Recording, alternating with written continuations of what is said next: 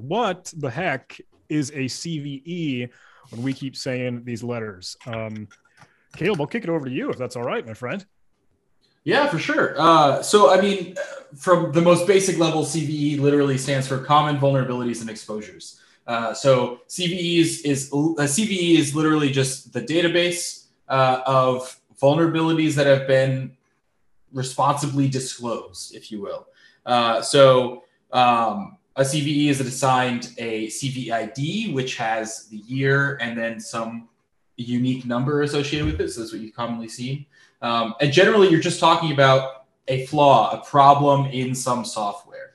Normally, the actual CVE description isn't going to tell you how to exploit that or anything. It's just going to tell you that there's a problem and here are the versions it affects. It's mainly used so that people who are using that software know what's wrong, what to do if there's problems with it.